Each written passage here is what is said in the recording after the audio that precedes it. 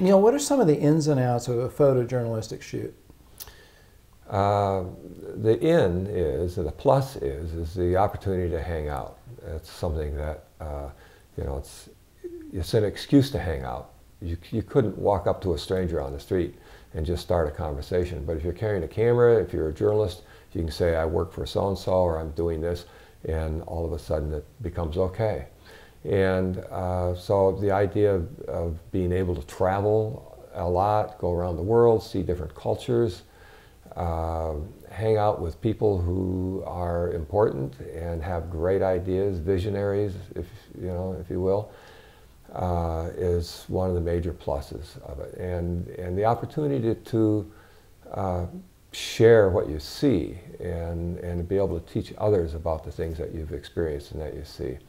The out is related because traveling to a country where you don't speak their language, hitting the ground knowing that you have to hit the ground running, but yet there are things to tend to. You've got to have a fixer that's going to take you around, that's going to watch your back, keep you safe, and the idea that you're really, in a sense, you're flying blind. Mm-hmm. And looking for what's meaningful, what makes sense, a story that's relevant and timely can be stressful. Long hours, 16-hour days, 7 days a week for 5-6 weeks at a time. Wow. So yeah, it can be exhausting. Do you have any other tips for really reaching in and getting those emotions that you're looking for from your subjects? Spending time with the subject, looking for commonly held interests and values. I'll frequently start a conversation if I'm in a person's room. I'll look at what's on the wall. There's an example. Maybe there's a photograph of a sailboat, and I ask them if they sail. And if the answer is yes, I give them, I'll start talking about sailing. I've done a lot of sailing.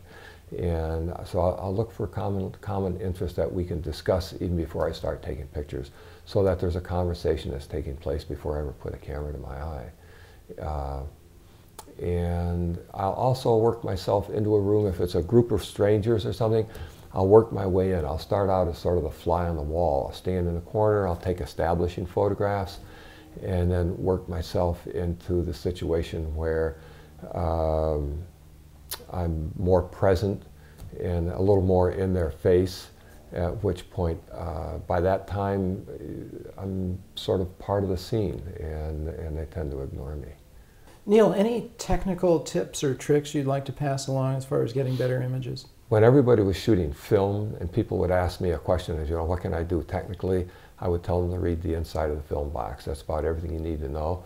And read your camera manual, and that's the other thing that you need to know.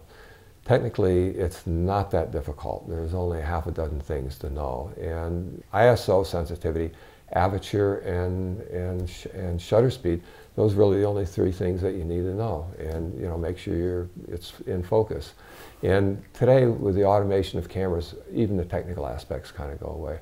So for me, the technical aspects of taking great photographs is being sensitive, being alive, being curious, being passionate about it, and having a sense of anticipation and timing as what's going to happen, and being ready for it when it does happen. And how do you fuel that passion, and how do you get ready for that shot? To fuel the passion, I think maybe that's something you're sort of born with. I'm not sure you're going to learn it. You have to be curious. You have to be curious about life and about other people's lives, and you have to be curious about why things are the way they are, and then want to discover those things and look for those things. And then take that into the field and apply it to what you're seeing. There's a difference between seeing and looking.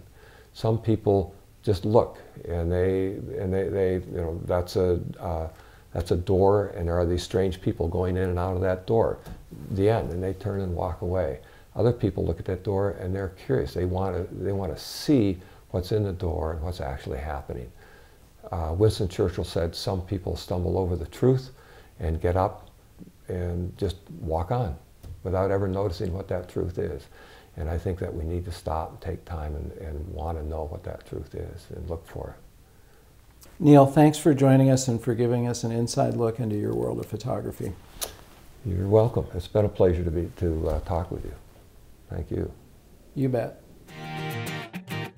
Be sure to subscribe to our blog now to stay updated on my show, and we'll give you tips and insight to keep advancing your photography.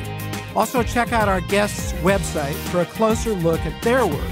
Tune in to our next episode of Advancing Your Photography for an inside look at another photographer's world.